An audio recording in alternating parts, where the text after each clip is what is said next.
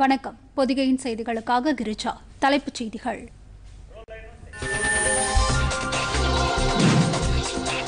ரஷ்யாவில் நாளை நடைபெறும் 2ஆம் உலகப்போர் வெற்றி தின ராணுவ பேரணி நிகழ்ச்சியில் பாதுகாப்புத்துறை அமைச்சர் ராஜ்நாத் சிங் பங்கேற்பு. இந்தியா ரஷ்யா நல்லுறவு மேலும் வலுப்படும் என கருத்து.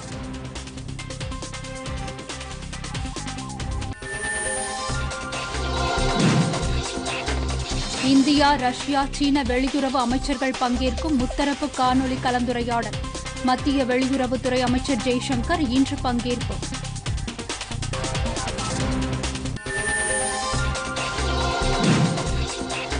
சீனாவுடனான எல்லை பிரச்சினையை தீர்க்க லெப்டினன்ட் ஜெனரல் மட்டத்திலான 2ஆம் கட்ட ராணுவ பேச்சுவார்த்தை 11 மணி நேரம் நீடித்ததாக ராணுவ வட்டாரங்கள் தகவல்.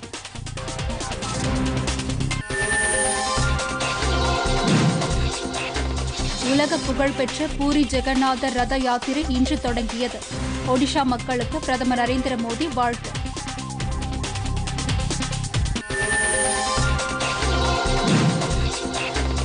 நாட்டில் கொரோனா தொற்றிலிருந்து குணமடைந்தோர் எண்ணிக்கை 56% உயர்வு. இதுவரை 2,48,189 பேர் குணமடைந்துள்ளதாக மத்திய சுகாதாரத்துறை தகவல்.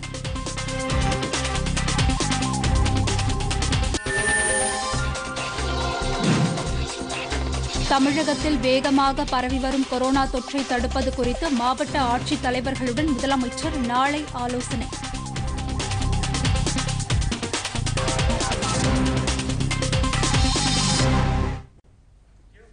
விரிவான செய்திகள். இந்தியாவுக்கும் ரஷ்யாவுக்கும் இடையேயான பாதுகாப்பு மற்றும் போர்த்திறன் ஒத்துழைப்பு ஆகியவை மேலும் வலுப்படும் என்று பாதுகாப்புத்துறை அமைச்சர் ராஜ்நாத் சிங் தெரிவித்துள்ளார். 2ஆம் உலகப் போரில் ரஷ்யா வெற்றி பெற்றதன் 75வது ஆண்டு தின அணிவகுப்பில் பங்கேற்பதற்காக பாதுகாப்புத்துறை அமைச்சர் ராஜ்நாத் சிங் புதுதில்லியிலிருந்து நேற்று மாஸ்கோ புறப்பட்டு சென்றார். மாஸ்கோவில் நாளை வெற்றி தின பேரணி நடைபெறவுள்ளது. 2ஆம் உலகப் போரில் ரஷ்யா மற்றும் அதன் நட்பு நாடுகளைச் சேர்ந்த ராணுவ வீரர்களின் உயிர் தியாகத்திற்கு மரியாதை செலுத்தும் வகையில் இந்த வெற்றி தின பேரணி நடைபெறவுள்ளது. இந்த பேரணியில் பங்கேற்க வருமாறு ரஷ்ய பாதுகாப்பு அமைச்சர் செர்ஜி ஷோய்கு பாதுகாப்பு அமைச்சருக்கு ஏற்கனவே அழைப்பு விடுத்திருந்தார். இந்த பேரணி கடந்த மே மாதம் 9ஆம் தேதி திட்டமிடப்பட்டிருந்தது. கொரோனா தொற்று காரணமாக நாளை மறுநாளைக்கு ஒத்திவைக்கப்பட்டது. இந்த பேரணியில் பங்கேற்பதற்காக இந்தியாவிலிருந்து முப்படைகளைச் சேர்ந்த 75 பேர் கொண்ட குழுவினர் ஏற்கனவே மாஸ்கோ சென்றடைந்துள்ளனர். இந்த வெற்றி தின பேரணியை முன்னிட்டு ரஷ்ய அதிபர் விளாடிமிர் புட்டினுக்கும் அந்நாட்டு அமைச்சருக்கும் பிரதமர் நரேந்திர மோடி ஏற்கனவே வாழ்த்துக்களை தெரிவித்திருந்தார். தமது மாஸ்கோ பயணம் குறித்து டுவிட்டரில் கருத்து தெரிவித்துள்ள பாதுகாப்புத்துறை அமைச்சர் ராஜ்நாத் சிங், தமது இந்த பயணத்தின் மூலம் இந்தியா ரஷ்யா இடையேயான பாதுகாப்பு மற்றும் போர்த்திறன் ஒத்துழைப்பு மேலும் வலுவடையும் என்று நம்புவதாக தெரிவித்துள்ளார். 3 நாள் பயணமாக ரஷ்யா சென்றுள்ள பாதுகாப்புத்துறை அமைச்சர் பாதுகாப்பு விவகாரங்கள் தொடர்பாக ரஷ்ய தலைவர்களுடன் பேச்சு நடத்துவார் என்றும் மத்திய அரசு வட்டாரங்கள் தெரிவிக்கின்றன. விமானப்படைக்கு Su-30 MKI மற்றும் MiG-29 ரக விமானங்களை இந்தியாவுக்கு உடனடியாக வழங்குமாறு ரஷ்யாவிடம் அவர் கோரிக்கை விடுப்பார் என்றும் தகவல்கள் வெளியாகியுள்ளன. இதேபோல் கடற்படைக்கு தேவையான அதிநவீன நீர்மூழ்கி கப்பல்களை வழங்குமாறும் ரஷ்யாவிடம் அமைச்சர் வேண்டுகோள் விடுப்பார் என்று மத்திய அரசு வட்டாரங்கள் கூறியுள்ளன. சீனாவுடன் எல்லை பிரச்சினையில் மோதல் ஏற்பட்டுள்ள சூழ்நிலையில் பாதுகாப்புத்துறை அமைச்சர் ராஜ்நாத் சிங்கின் ரஷ்ய பயணம் முக்கியத்துவம் பெறுகிறது. இந்தியா ரஷ்யா சீனா ஆகிய நாடுகளின் வெளியுறவு அமைச்சர்கள் பங்கேற்கும் முத்தரப்பு காணொலி கலந்துரையாடலில் மத்திய வெளியுறவுத்துறை அமைச்சர் ஜெய்சங்கர் இன்று பங்கேற்கிறார். இந்த கூட்டத்தில் சீன வெளியுறவு அமைச்சர் வாங் யி, ரஷ்ய வெளியுறவு அமைச்சர் செர்ஜி லவ்ரவ் ஆகியோரும் பங்கேற்பது உறுதி செய்யப்பட்டுள்ளது. கிழக்கு லடாக் எல்லைப் பகுதியில் கால்வன் பள்ளத்தாக்கில் கடந்த சில தினங்களுக்கு முன்பு இந்திய சீன படைகள் இடையே மோதல் ஏற்பட்ட நிலையில் இந்த சந்திப்பு முக்கியத்துவம் பெறுகிறது.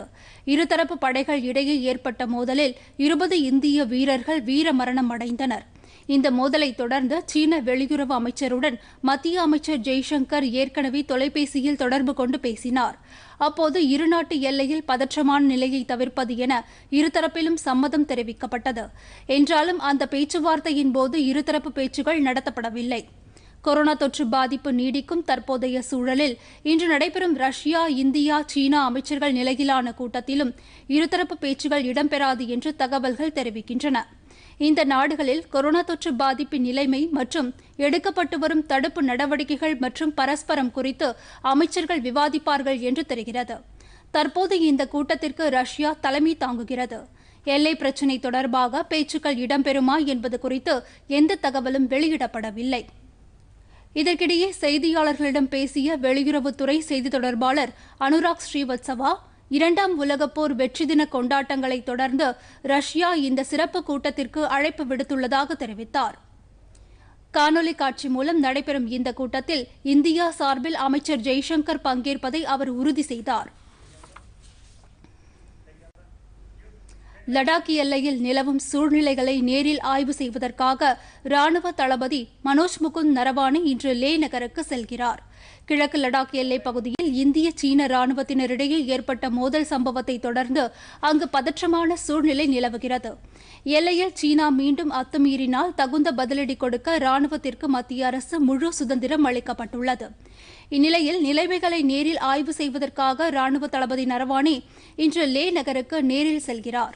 இந்திய, சீன ராணுவ கமாண்டர்கள் மட்டத்தில் மேற்கொள்ளப்பட்டு வரும் பேச்சுவார்த்தையின் முன்னேற்றங்கள் குறித்தும் எல்லைப் பகுதியில் மேற்கொள்ளப்பட வேண்டிய கண்காணிப்புகள் குறித்தும் அவர் முக்கிய ஆய்வுகளை மேற்கொள்ள உள்ளார். கல்வான் பள்ளத்தாக்கில் சீன ராணுவம் அத்துமீறலில் ஈடுபடாமல் இருக்க இந்திய ராணுவ வீரர்களுக்கு ராணுவ தளபதி நரவானே முக்கிய உத்தரவுகளை பிறப்பிப்பார் என்று எதிர்பார்க்கப்படுகிறது. இதனிடையே சீனாவுடனான எல்லை பிரச்சினையை தீர்ப்பது தொடர்பாக இருநாட்டு லெப்டினன்ட் ஜெனரல் அதிகாரிகள் மட்டத்தில் நேற்று மேற்கொள்ளப்பட்ட பேச்சுவார்த்தை சுமார் 11 மணி நேரம் நீடித்தது. கிழக்கு லடாக் பகுதியில் கல்வான் பள்ளத்தாக்கில் அண்மையில் இந்திய, சீன ராணுவத்தினரிடையே ஏற்பட்ட மோதலில் இந்திய ராணுவ வீரர்கள் 20 பேர் வீரமரணம் அடைந்தனர். சீன தளத்தில் 35க்கும் மேற்பட்டோர் உயிரிழந்ததாக அமெரிக்க புலனாய்வு அமைப்பினர் தெரிவித்துள்ளனர். இந்நிலையில் எல்லையில் அமைதியை ஏற்படுத்தவும் பிரச்சினையை சுமூகமாக தீர்ப்பது தொடர்பாகவும் இந்திய, சீன ராணுவத்தைச் சேர்ந்த ஜெனரல் அதிகாரிகள் மட்டத்திலான பேச்சுவார்த்தை நேற்று கிழக்கு லடாக் பகுதியில் மோல்டோ மேற்கொள்ளப்பட்டது. கடந்த 6ஆம் தேதி நடைபெற்ற முதற்கட்ட பேச்சுவார்த்தையில் மேற்கொள்ளப்பட்ட முடிவுகளை இருதரப்பினரும் பின்பற்ற வேண்டும் என்று அப்போது வலியுறுத்தப்பட்டதாக தெரிகிறது. எல்லைக் கட்டுப்பாட்டு கோட்டுப் பகுதியில் ஏப்ரல் மாதத்திற்கு முந்தைய நிலையை தொடர வேண்டும் என்றும் எல்லையில் அமைதிக்கான ஒப்பந்தத்தை சீனா மதித்து நடக்க வேண்டும் என்றும் இந்திய ராணுவம் தரப்பில் வலியுறுத்தப்பட்டது. சுமார் 11 மணி நேரம் இந்த பேச்சுவார்த்தை நீடித்ததாக கூறப்படுகிறது. இந்திய ராணுவம் தரப்பில் லெப்டினன்ட் ஜெனரல் ஹரீந்தர் சிங் இந்த பேச்சுவார்த்தையில் பங்கேற்றார். இந்த பேச்சுவார்த்தை இன்றும் தொடர வாய்ப்பு இருப்பதாக ராணுவ வட்டாரங்கள் தெரிவித்துள்ளன. உலக புகழ்பெற்ற பூரி ஜெகநாதர் ஆலய ரத யாத்திரை இன்று தொடங்கியது. ஒடிஷா மாநிலத்தில் உள்ள பூரி ஜெகநாதர் ஆலயத்தின் ரத யாத்திரையை கொரோனா பரவல் காரணமாக தள்ளி வைக்க வேண்டும் என்று தொண்டு நிறுவனத்தின் சார்பில் உச்சநீதிமன்றத்தில் மனு தாக்கல் செய்யப்பட்டது. லட்சக்கணக்கான பக்தர்கள் கூடும் இந்த யாத்திரை விழாவை தற்போது நடத்தினால் ஏராளமானோருக்கு கொரோனா தொற்று ஏற்பட வாய்ப்புள்ளது என அந்த தொண்டு நிறுவனம் தாக்கல் செய்த மனுவில் கூறப்பட்டிருந்தது. கடந்த 18ஆம் தேதி இந்த வழக்கை விசாரித்த உச்சநீதிமன்றம் ஜெகநாதர் ஆலய ரத யாத்திரைக்கு தடை விதித்து உத்தரவிட்டது. இந்நிலையில் நீதிபதிகளின் தீர்ப்பை மறுபரிசீலனை செய்யுமாறு உச்சநீதிமன்றத்தில் சீராய்வு மனுக்கள் தாக்கல் செய்யப்பட்டன. இதனைத் தொடர்ந்து இந்த வழக்கு நேற்று நீதிபதி ரவீந்திர பட் முன்னிலையில் விசாரணைக்கு வந்தது. இந்த நிலையில் பூரி ரத யாத்திரைக்கு பொதுமக்கள் பங்களிப்பு இல்லாமல் அனுமதி அளிக்குமாறு மத்திய அரசு வாதிட்டது. கொரோனா வைரஸ் தொற்று நோயை கருத்தில் கொண்டு பொதுமக்கள் பங்களிப்பு இல்லாமல் இந்த ஆண்டு பூரி பகவான் ஜெகநாத் ரத யாத்திரை நடத்த அனுமதிக்கலாம் என்றும் பல நூற்றாண்டுகளின் பாரம்பரியம் நிறுத்தப்படக்கூடாது என்றும் அரசு தரப்பில் தெரிவிக்கப்பட்டது. இது தொடர்பாக தீர்ப்பளித்த உச்சநீதிமன்றம் வழிகாட்டு நெறிமுறைகளுக்கு உட்பட்டு பக்தர்களின் சுகாதாரம் மற்றும் பாதுகாப்பிற்கு பாதிப்பில்லாமல் ரத யாத்திரையை நடத்தலாம் என்று உத்தரவிட்டது. இதன்படி கொரோனா தடுப்பு விதிமுறைகளை பின்பற்றி பூரி ஜெகநாதர் ஆலய ரத யாத்திரை இன்று தொடங்கியது. முன்னதாக கோவில் வளாகம் முழுவதும் இன்று கிருமி நாசினி தெளிக்கும் பணிகள் மும்முரமாக மேற்கொள்ளப்பட்டன. இதனிடையே பூரி ஜெகநாதர் ஆலய ரத யாத்திரையை முன்னிட்டு ஒடிஷா மாநில மக்களுக்கு பிரதமர் நரேந்திர மோடி வாழ்த்துக்களை தெரிவித்துள்ளார். ரத யாத்திரை திருவிழா மக்களுக்கு நல்ல ஆரோக்கியத்தையும் வளமான வாழ்க்கையையும் ஏற்படுத்தி தரட்டும் என்று பிரதமர் தெரிவித்துள்ளார்.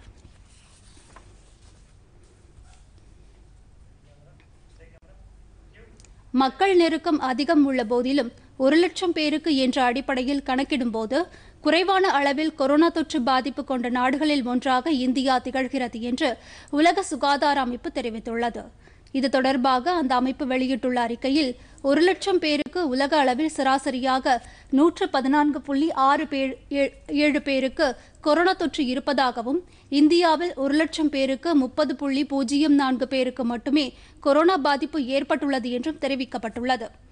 அமெரிக்காவில் 1,00,000 பேருக்கு 671.24 பேருக்கும், ஜெர்மனியில் 583.88 பேருக்கும், ஸ்பெயினில் 526.22 பேருக்கும், பிரேசிலில் 489.42 பேருக்கும் கொரோனா தொற்று இருப்பதாக குறிப்பிடப்பட்டுள்ளது. இதனிடையே மத்திய மாநில அரசுகள் சிறப்பான முறையில் கொரோனா தடுப்புப் பணிகளில் ஈடுபட்டு வருவதால் இந்தியாவில் தொற்று பாதிப்பு குறைவாக உள்ளது என்று மத்திய சுகாதாரத்துறை அமைச்சகம் தெரிவித்துள்ளது. நாட்டில் 723 அரசு ஆய்வகங்களில் பரிசோதனைகள் மேற்கொள்ளப்படுவதாகவும் இதுவரை 69,50,493 கொரோனா பரிசோதனைகள் மேற்கொள்ளப்பட்டுள்ளதாகவும் தெரிவிக்கப்பட்டுள்ளது. நேற்று ஒரே நாளில் 1,43,267 பரிசோதனைகள் செய்யப்பட்டதாக சுகாதாரத்துறை அமைச்சகம் கூறியுள்ளது. 51வது சர்வதேச இந்திய திரைப்பட விழா நவம்பர் 20ஆம் தேதி முதல் 28ஆம் தேதி வரை நடைபெறும் என்று மத்திய தகவல் மற்றும் ஒலிபரப்புத்துறை அமைச்சர் பிரகாஷ் ஜவடேகர் தெரிவித்துள்ளார். பிரான்ஸ் நாட்டில் கேன்ஸ் நகரில் 2020 கேன்ஸ் திரைப்பட விழா கடந்த மாதம் 12ஆம் தேதியிலிருந்து 23ஆம் தேதி வரை நடைபெற இருந்தது. ஆனால் கொரோனா பரவல் காரணமாக விழா தள்ளி வைக்கப்பட்டது. இந்நிலையில் இந்த ஆண்டிற்கான கேன்ஸ் திரைப்பட விழாவில் இந்தியா பங்கேற்பதற்கான நிகழ்ச்சியை காணொலி காட்சி மூலம் மத்திய அமைச்சர் பிரகாஷ் ஜவடேகர் நேற்று தொடங்கி வைத்தார். அப்போது பேசிய அவர் 51வது சர்வதேச இந்திய திரைப்பட விழா வருகின்ற நவம்பர் மாதம் 20ஆம் தேதி முதல் 28ஆம் தேதி வரை கோவாவில் நடைபெறும் என்றும் தெரிவித்தார். இது தொடர்பான தகவல் தொகுப்புகளையும் மத்திய அமைச்சர் ஜவடேகர் அப்போது தெரிவித்தார்.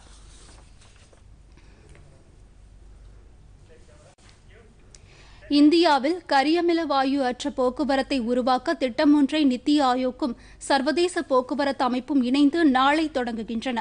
சுற்றுச்சூழலை பாதுகாக்கும் வகையில் மாசு ஏற்படுத்தாத வாகன போக்குவரத்திற்கு முக்கியத்துவம் அளிக்கப்பட்டு வருகிறது. அரசுகளுக்கு இடையிலான போக்குவரத்து கொள்கை அமைப்பில் 2008ஆம் ஆண்டு முதல் இந்தியா உறுப்பு நாடாக அங்கம் வகித்து வருகிறது. இந்த சர்வதேச போக்குவரத்து அமைப்பின் பொதுச் செயலாளர் யங்டே கிம்மும் நித்தி ஆயோக்கின் தலைமைச் செயல் அதிகாரி அமிதாப் காந்தும் புதுதில்லியில் நாளை கரியமில வாயு அற்ற போக்குவரத்தை உருவாக்கும் திட்டத்தை தொடங்கி வைக்கின்றனர். மத்திய வீட்டு வசதி, சாலை போக்குவரத்து மற்றும் நெடுஞ்சாலைத்துறை உயர் அதிகாரிகள் இதில் பங்கேற்கின்றனர். காணொலி காட்சி மூலம் தொடங்கப்படும் இந்த திட்டத்தின் மூலம் மாசு அல்லாத வாகனங்களின் பயன்பாட்டுக்கு ஊக்குவிப்பு அளிக்கப்படும் என்று எதிர்பார்க்கப்படுகிறது. விண்வெளியில் முக்கிய வானிலை நிகழ்வுகளின் போது தகவல் தொடர்பு நேவிகேஷன் முறைகளை பாதிக்கும் அயனி மண்டல ஒழுங்கின்மைகளை ஆராய்ச்சியாளர்கள் கண்டுபிடித்துள்ளனர். பூமியின் பூமத்திய ரேகைக்கு மேல் பிராஸ்மான இடையூறுகளும் ஒழுங்கின்மையும் ஏற்படுவதால் தகவல் தொடர்பு மற்றும் நேவிகேஷன் முறைகளில் பிரச்சினைகள் ஏற்படுகின்றன. இதனால் நேவிகேஷன் மூலம் கண்காணிக்கப்படும் செயல்பாடுகளில் குறுக்கீடுகள் ஏற்படுகின்றன. விமானங்கள், ஏவுகணைகள், செயற்கைக்கோள்கள் ஆகியவற்றை தொடர்ந்து கண்காணிப்பதிலும் அவற்றில் ஏற்படும் இடையூறுகளை கண்டறிவதிலும் பிரச்சினைகள் ஏற்படுகின்றன. இந்நிலையில் விண்வெளியில் ஏற்படும் முக்கிய வானிலை நிகழ்வுகளின் போது நேவிகேஷனை பாதிக்கும் அயனி மண்டல ஒழுங்கின்மைகளை தற்போது ஆராய்ச்சியாளர்கள் கண்டுபிடித்துள்ளனர். புவிகாந்த புயல் தொடங்கும் நேரத்தை பொறுத்து GPS கிளர்ச்சிகள் வெகுவாக பாதிக்கப்படுகின்றன என்றும் பூமத்திய ரேகை பகுதி பரவல் ஒழுங்கின்மை பாதிக்கப்படுகின்றன என்றும் இந்த ஆய்வில் கண்டறியப்பட்டுள்ளது. அகில இந்திய வானொலியில் செய்தி சேவைகள் பிரிவு முதன்மை தலைமை இயக்குநராக பதவி வகித்து வரும் இரா ஜோஷிக்கு கூடுதல் பொறுப்பாக அகில இந்திய வானொலியின் நிகழ்ச்சி பிரிவு தலைமை இயக்குநர் பொறுப்பு வழங்கப்பட்டுள்ளது. அதேபோல தூர்தர்ஷன் தொலைக்காட்சி செய்தி பிரிவு தலைமை இயக்குநர் மயங்க் அகர்வாலுக்கு தூர்தர்ஷனின் நிகழ்ச்சி பிரிவு தலைமை இயக்குநர் பொறுப்பு கூடுதலாக வழங்கப்பட்டுள்ளது. இரா ஜோஷிக்கு வழங்கப்பட்டுள்ள அகில இந்திய வானொலியின் தலைமை இயக்குநர் பொறுப்பில் நடப்பாண்டு ஜூலை மாதம் 31ஆம் தேதி அவர் ஓய்வு பெறும் வரையிலோ அல்லது அந்த பதவிக்கு வேறு ஒரு அதிகாரி நியமிக்கப்படும் வரையிலோ அல்லது மறு உத்தரவு வரும் வரையிலோ நீடிப்பார். மயங்க் அகர்வாலும் தமக்கு வழங்கப்பட்டுள்ள தூர்தர்ஷன் தலைமை இயக்குநர் பொறுப்பில் 6 மாதங்களுக்கோ அல்லது இந்த பதவிக்கு புதிதாக ஒரு அதிகாரி நியமிக்கப்படும் வரையிலோ அல்லது மறு உத்தரவு வரும் வரையிலோ நீடிப்பார். இந்த உத்தரவுகள் உடனடியாக அமலுக்கு வருகின்றன.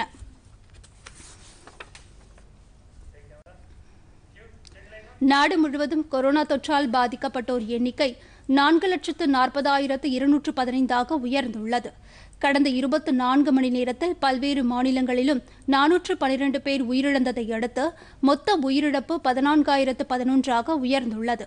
குணமடைந்தோரின் சதவீதம் 55.77 அதிகரித்துள்ளது என்று மத்திய சுகாதாரம் மற்றும் குடும்ப நல அமைச்சகம் தெரிவித்துள்ளது.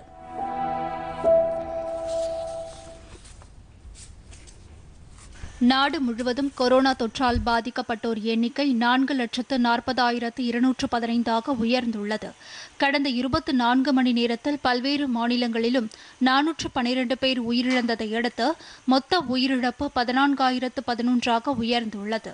அதிகபட்சமாக மகாராஷ்டிராவில் 1,35,796 பேருக்கு கொரோனா தொற்று உறுதி செய்யப்பட்டுள்ளது. இந்த மாநிலத்தில் 67,706 பேர் கொரோனா தொற்றிலிருந்து குணமடைந்துள்ளனர். அங்கு இதுவரை 6,283 பேர் உயிரிழந்துள்ளனர். தில்லியில் 62,655 பேர் தொற்றால் பாதிக்கப்பட்டு 2,233 பேர் உயிரிழந்துள்ளனர். 36,602 பேர் குணமடைந்துள்ளனர். மத்திய பிரதேசத்தில் 12,078 பேர் பாதிக்கப்பட்டு 521 பேர் உயிரிழந்துள்ளனர். 9,215 பேர் குணமடைந்துள்ளனர். குஜராத்தில் 27,825 பேர் பாதிக்கப்பட்டுள்ளனர். உயிரிழப்பை பொறுத்தவரை 1,684 குணமடைந்தோர் எண்ணிக்கை 19,909 உள்ளது. உத்தரப்பிரதேசத்தில் 18,322 பேர் பாதிக்கப்பட்டு 569 பேர் உயிரிழந்துள்ளனர். 11,601 பேர் குணமடைந்துள்ளனர். மேற்கு வங்க மாநிலத்தில் 14,358 பேர் பாதிக்கப்பட்டுள்ளனர். 569 பேர் உயிரிழந்துள்ள நிலையில் 8,687 பேர் குணமடைந்துள்ளனர்.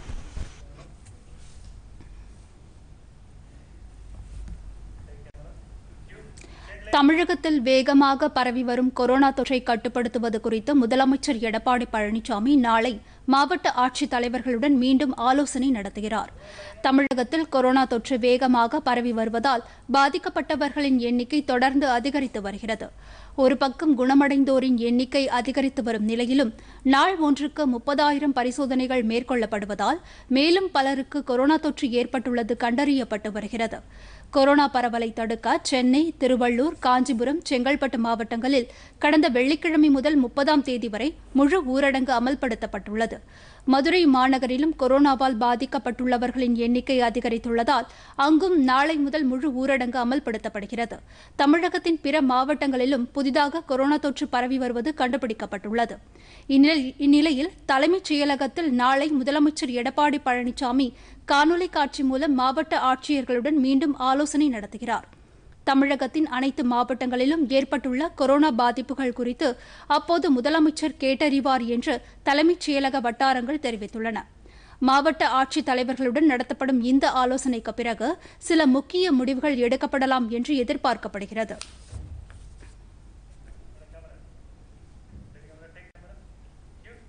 சென்னை உள்ளிட்ட 4 மாவட்டங்களை தொடர்ந்து மதுரையிலும் இன்று நள்ளிரவு முதல் முழு ஊரடங்கு அமல்படுத்தப்படுவதாக அறிவிக்கப்பட்டுள்ளது. கொரோனா தொற்று பாதிப்பை கட்டுப்படுத்த சென்னை, காஞ்சிபுரம், திருவள்ளூர், செங்கல்பட்டு ஆகிய மாவட்டங்களில் கடந்த 19ஆம் தேதி முதல் 30ஆம் தேதி வரை முழு பொது முடக்கம் அமல்படுத்தப்பட்டுள்ளது. இந்நிலையில் மதுரை உள்ளிட்ட சில மாவட்டங்களிலும் கொரோனா தொற்று பாதிப்பு அதிகரித்து வருகிறது. இதைத் தொடர்ந்து மதுரை மாநகராட்சி பகுதியில் பரவை பேரூராட்சி, மதுரை கிழக்கு, மதுரை மேற்கு ஊரக பகுதிகள் மற்றும் திருப்பரங்குன்றம் ஊரக பகுதிகளில் இன்று நள்ளிரவு முதல், அதாவது 24ஆம் தேதி இரவு 12 மணி முதல் வரும் 30ஆம் தேதி வரை பொது முடக்கம் அமல்படுத்தப்படுவதாக தமிழக அரசு அறிவித்துள்ளது. கொரோனா தொற்று பாதித்தவர்களின் எண்ணிக்கை மதுரையில் 705 அதிகரித்துள்ள நிலையில் தமிழக அரசு இந்த முடிவை எடுத்துள்ளது. உணவகங்களில் காலை 6 மணி முதல் இரவு 8 மணி வரை பார்சல் சேவைகளுக்கு மட்டும் அனுமதி வழங்கப்பட்டுள்ளது. 28ஆம் தேதி ஞாயிற்றுக்கிழமை எந்த தளர்வும் இன்றி பொது முடக்கம் அமல்படுத்தப்படும் என்று அறிவிக்கப்பட்டுள்ளது. நாட்டிலேயே தமிழகத்தில்தான் ஒரே நாளில் 30,000 கொரோனா பரிசோதனைகள் மேற்கொள்ளப்படுவதாக தமிழக மக்கள் நல்வாழ்வுத்துறை அமைச்சர் விஜயபாஸ்கர் கூறியுள்ளார். சென்னையில் நேற்று செய்தியாளரிடம் பேசிய அவர், தமிழகத்தில் மொத்தம் இதுவரை 34,112 பேர் கொரோனா தொற்றிலிருந்து குணமடைந்து வீடு திரும்பியுள்ளதாக தெரிவித்தார். தமிழகத்தில் தற்போது தினமும் சராசரியாக 30,000 கொரோனா பரிசோதனைகள் மேற்கொள்ளப்படுவதாகவும், இதுவரை மொத்தம் 9,19,204 பரிசோதனைகள் மேற்கொள்ளப்பட்டுள்ளதாகவும் குறிப்பிட்டார். தமிழகத்தில் கொரோனா தொற்று பரிசோதனைக்காக 46 அரசு மையங்கள் உட்பட 87 மையங்கள் செயல்படுவதாகவும், நாட்டிலேயே தமிழகத்தில்தான் அதிக அளவு பரிசோதனைகள் செய்யப்படுவதாகவும் அமைச்சர் விஜயபாஸ்கர் கூறினார். தமிழகத்தில் குணமடைவோரின் சதவீதம் 55% அதிகரித்துள்ளது என்று கூறிய அவர், தொற்று தடுப்புக்காக களத்தில் நின்று போராடும் பணியாளர்களின் சேவை பாராட்டுக்குரியது என்றார். தொற்று பாதிப்பு எண்ணிக்கையை கண்டு மக்கள் அச்சமடைய தேவையில்லை என்று கூறிய அவர், அதே சமயம் எச்சரிக்கையுடன் செயல்பட வேண்டும் என்று கேட்டுக் கொண்டார். முதலமைச்சர் எடப்பாடி பழனிசாமிக்கு கொரோனா தொற்று பரிசோதனை மேற்கொள்ளப்பட்டதாகவும், அதில் அவருக்கு கொரோனா தொற்று ஏற்படவில்லை என்பது உறுதிப்படுத்தப்பட்டிருப்பதாகவும் அமைச்சர் விஜயபாஸ்கர் தெரிவித்தார்.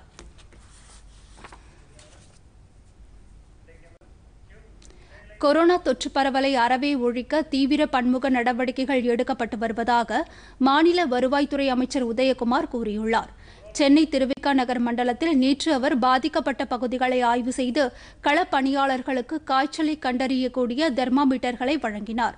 பின்னர் செய்தியாளரிடம் பேசிய அவர், அரசின் தீவிர நடவடிக்கை காரணமாக நோய் தொற்றிலிருந்து 54% பேர் குணமடைந்து வீடு திரும்பியுள்ளதாக கூறினார்.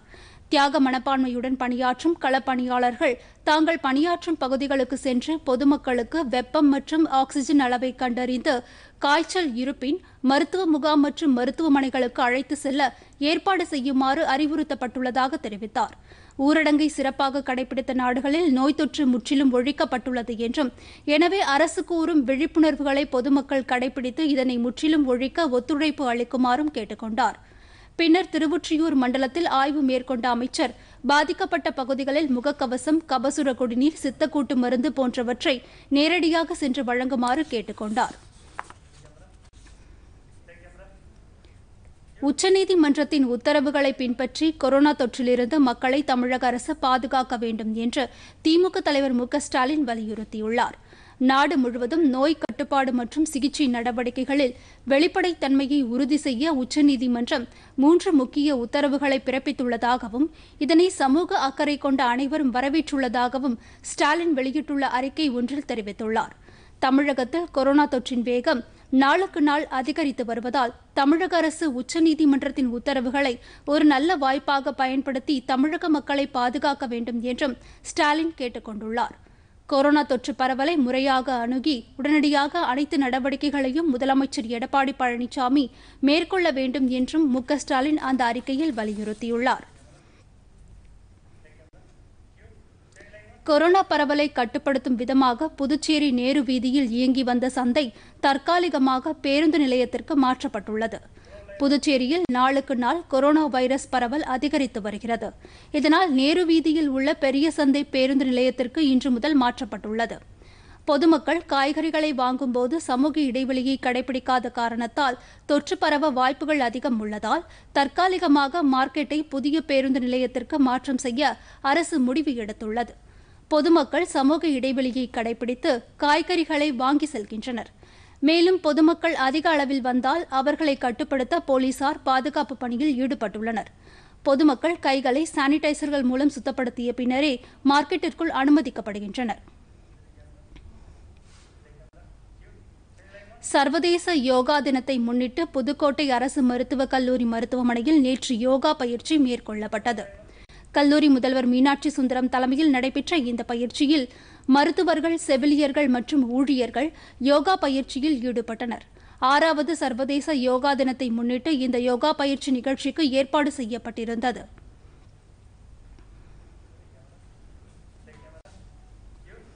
சென்னை உள்நாட்டு விமான நிலையத்தில் போதிய பயணிகள் இல்லாமல் இன்று ஒரே நாளில் 10 விமானங்கள் ரத்து செய்யப்பட்டன. கொரோனா தொற்றால் ஊரடங்கு அமலில் இருக்கும் நிலையில் ஊரடங்கில் இருந்து தளர்வு அளிக்கப்பட்டு உள்நாட்டு விமான சேவை குறிப்பிடத்தக்க அளவில் இயக்கப்பட்டு வருகின்றன. இந்நிலையில் தில்லி, ஹைதராபாத், கொச்சி ஆகிய இடங்களுக்கு சென்னை விமான நிலையத்திலிருந்து புறப்பட வேண்டிய 10 விமானங்கள் போதிய பயணிகள் இல்லாமல் இன்று ரத்து செய்யப்பட்டன. மதுரை, திருச்சி, தூத்துக்குடி ஆகிய நகரங்களுக்கு மட்டும் குறைந்த பயணிகளுடன் விமானங்கள் இயக்கப்படுகின்றன. இ-பாஸ் கிடைப்பதில் சிரமங்கள் ஏற்படுவதால் பயணிகள் பலர் விமான பயணத்தை ரத்து செய்வதாக கூறப்படுகிறது. நாளை முதல் மதுரையிலும் முழு ஊரடங்கு அறிவிக்கப்பட்டுள்ளதால் மதுரைக்கு செல்லும் பயணிகளின் எண்ணிக்கையும் வெகுவாக குறைந்துள்ளது. இன்று சென்னையிலிருந்து மதுரைக்கு 3 விமானங்களும், திருச்சிக்கு 2 விமானங்களும், தூத்துக்குடிக்கு 2 விமானங்களும் இயக்கப்படுகின்றன. மேலும் தில்லி, கொல்கத்தா, அந்தமான், ஹைதராபாத், பெங்களூரு, திருவனந்தபுரம் உள்ளிட்ட நகரங்களுக்கும் 29 விமானங்கள் இயக்கப்பட உள்ளன. சர்வதேச அளவில் கொரோனா நோய் தொற்று பாதிப்பு 91,92,000 தாண்டியுள்ளது. அதிகபட்சமாக அமெரிக்காவில் கொரோனா தொற்றால் பாதிக்கப்பட்டவர்களின் எண்ணிக்கை 23,88,153 அதிகரித்துள்ளது.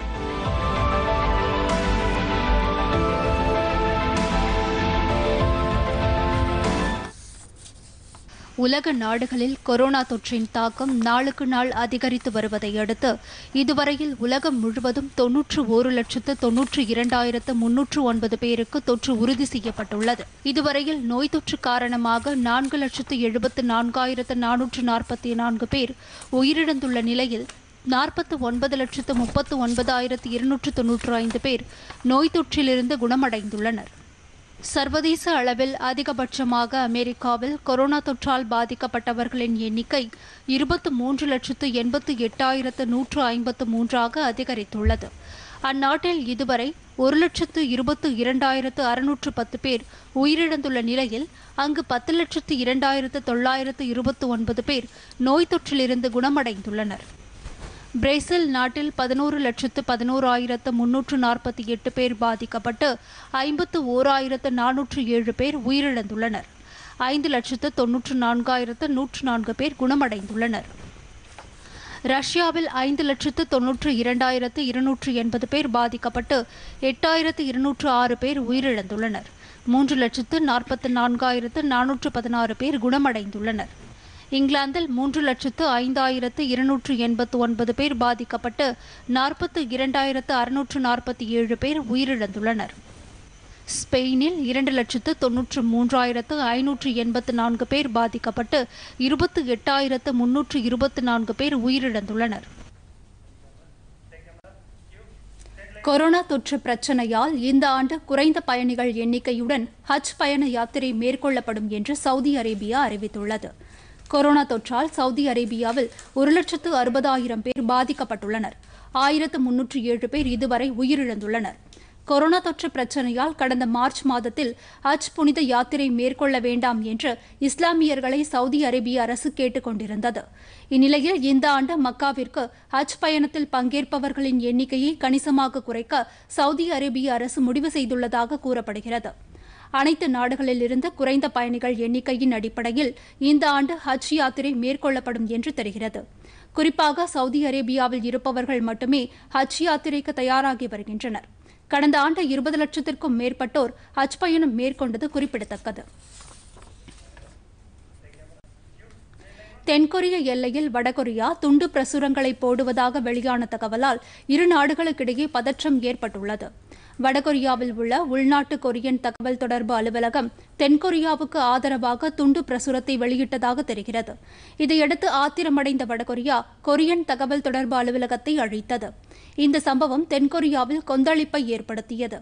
இந்நிலையில் தென்கொரியாவிற்கு பதிலடி கொடுக்கும் வகையில் தமது நாட்டை பற்றி பிரச்சாரம் செய்யும் 1,20,00,000 துண்டு பிரசுரங்களை வடகொரியா தயாரித்துள்ளது.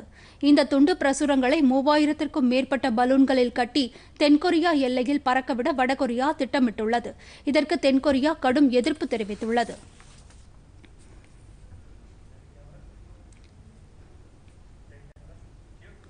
தென் தமிழகம், தமிழகத்தின் உள் மாவட்டங்கள் மற்றும் மேற்கு தொடர்ச்சி மலைப்பகுதிகளில் இன்று சில இடங்களில் லேசானது முதல் மிதமானது வரை மழை பெய்யக்கூடும் என்று சென்னை வானிலை ஆய்வு மையம் கூறியுள்ளது. இது தொடர்பாக அந்த மையம் வெளியிட்டுள்ள அறிக்கையில், திருநெல்வேலி, தென்காசி, கன்னியாகுமரி மாவட்டங்களில் சில இடங்களில் கனமழை பெய்யக்கூடும் என்று தெரிவிக்கப்பட்டுள்ளது.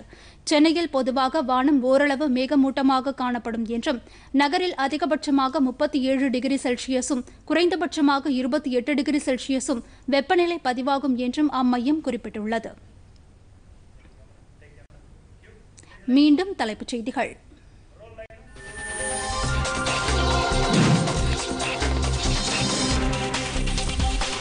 ரஷ்யாவில் நாளை நடைபெறும் 2ஆம் உலகப்போர் வெற்றி தின ராணுவ பேரணி நிகழ்ச்சியில் பாதுகாப்புத்துறை அமைச்சர் ராஜ்நாத் சிங் பங்கேற்பு. இந்தியா ரஷ்யா நல்லுறவு மேலும் வலுப்படும் என கருத்து.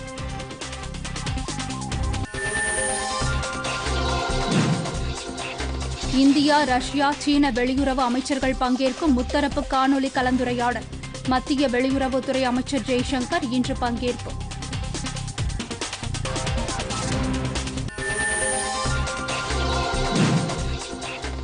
சீனாவுடனான எல்லை பிரச்சினையை தீர்க்க லெப்டினன்ட் ஜெனரல் மட்டத்திலான 2ஆம் கட்ட ராணுவ பேச்சுவார்த்தை 11 மணி நேரம் நீடித்ததாக ராணுவ வட்டாரங்கள் தகவல்.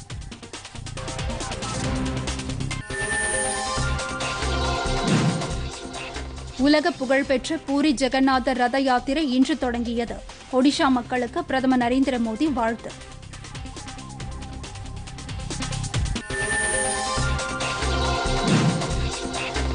நாட்டில் கொரோனா தொற்றிலிருந்து குணமடைந்தோர் எண்ணிக்கை 56% உயர்வு. இதுவரை 2,48,189 பேர் குணமடைந்துள்ளதாக மத்திய சுகாதாரத்துறை தகவல்.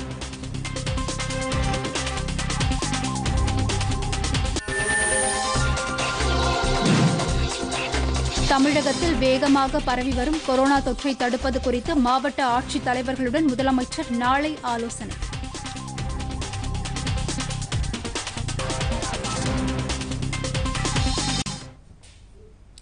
பொதிகை செய்திகளை யூடியூபில் தமிழ் நியூஸ் தூர்தர்ஷன் என்ற சேனலிலும், ட்விட்டரில் Tamil news Doordarshan @DD news Chennai என்ற பக்கத்திலும் காணலாம்.